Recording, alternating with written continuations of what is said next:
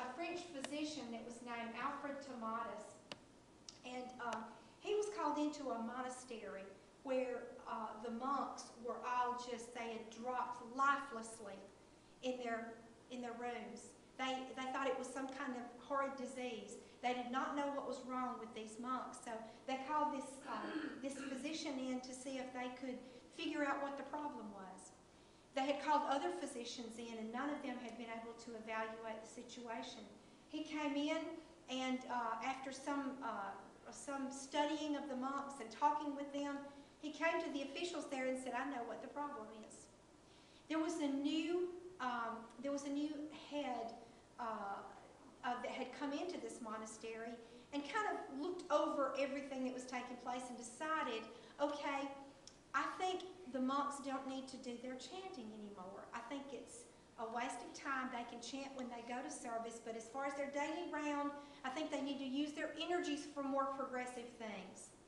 So he had the monks to stop their, you know, the beautiful songs that they sang, and the Gregorian chants, and the just, it was so beautiful, and they would sing as they went all day long. They would be singing.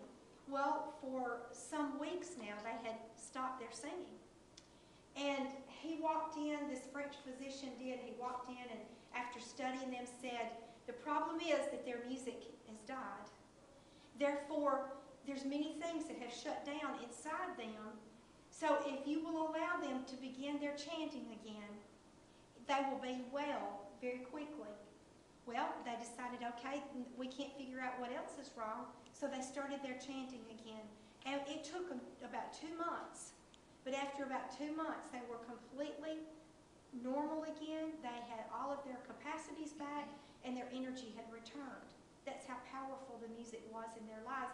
And believe it or not, it's as powerful in your life. If you have days that you feel like you are just so completely drained that you can hardly get up and you can hardly go and do what you have to do, if you can find music that really speaks to your heart and play music during the day, you'll find that it will absolutely give you energy. So the first thing that you need to do, if this is not present in your life, is you need to choose 2 endeavors. Of all the things that we've talked about today, you need to think of 2 things that if you could do those 2 things, it would make your life really special, more invigorating, more wonderful than it's been in the past. Pick 2 things and just write them down when you get home on a piece of paper. Then, write down the new goals that go with those 2 things, what you would like to do. Mark Twain said that 20 years from now, you'll be more disappointed by the things that you didn't do than by the ones that you did do.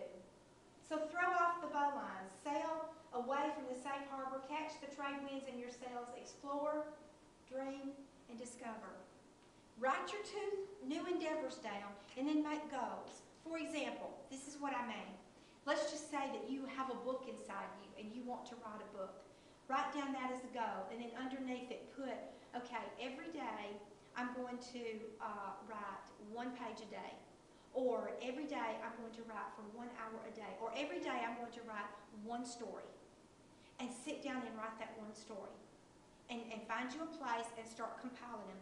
Then the next goal in that same category might be, at the end of 3 months, I'm going to start editing my work. The next thing might be, okay, I'm going to start looking for a publisher in anticipation of when I finish this book. Because if you do it every day, it will happen. And oh my goodness, what an awesome thing it would be if that's what you want to do, if that would be one of your endeavors. Write down the goals that go with your endeavors. Then share your new goals with someone you know you can trust to believe in you. Steer clear of naysayers. You know what? If you come up to me, it doesn't matter what you say to me. If you come up to me and you say, Rita, I have decided that I'm going to write a book on ballet. You know what I'm probably going to say? I'm probably going to say, well, that is great. Tell me how you came about thinking this. Tell me, what are your plans to do it? Well, have you had ballet in the past? And what I would start doing is immediately start brainstorming with you of how you can do that book, or how you would make the book more interesting or better, or whatever you want to say about it. Because I would be one of your people that would be encouraging. But you know what? If you went up to some people in your life, in the neighborhood, in the community, and said, you know, I've decided to write a book on ballet. You know what you would get from some of them? You're going to do what? Are you kidding? That's the naysayers. That's the ones that I want you to steer away from. Do you know how old Colonel Sanders was when he started Kentucky Fried Chicken? He was 65. When he started the company. And look how it's impacted our world. He was 65 when he started. And the only reason he started it was because he retired. Didn't have anything to do anymore. Don't listen to the voices of past failures. Whatever you do, if they're voices in your head, if they're voices from the outside, don't listen to voices of past failures. The greatest thing in this world is not so much where we are, but in what direction we're moving. Look for opportunities to celebrate small accomplishments. If you're writing that book and you say, okay, every 25 pages I'm going to have a celebration. I'm going to invite 3 friends in and I'm going to say, this is my book celebration. And we're going to talk about it and we're going to see what everybody else is doing. I am all up for a celebration. I look for ways to celebrate. I look for ways to recognize and encourage people because that's what life's all about. The fruit of our labor is worth far more than the pay. See, every setback is just another bit of wisdom gained, and we've already talked about that.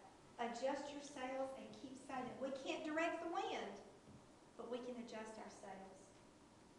After you reach one of your 2 new goals, celebrate, have a party, invite guests, share your new success with the others, and then choose another new goal to put in its place. Never let life catch you without 2 goals on the horizon. And they can be small. They can be just to raise a wonderful tomato plant on the patio. Whatever you want to do that is something that is outside of your regular daily round can be a goal for you. Don't ever let life catch you without 2 of those that are in progress. More if you can handle it, but at least 2 of them that are in progress. Include music and poetry every day of your life. Do something that has to do. See, you've already got the music done today because whether you know it or not, there was music playing while we've been in here. During the break and when you first came in. Include music and poetry every day of your life. Michelangelo's favorite saying was, I'm still learning. And look how he impacted the world.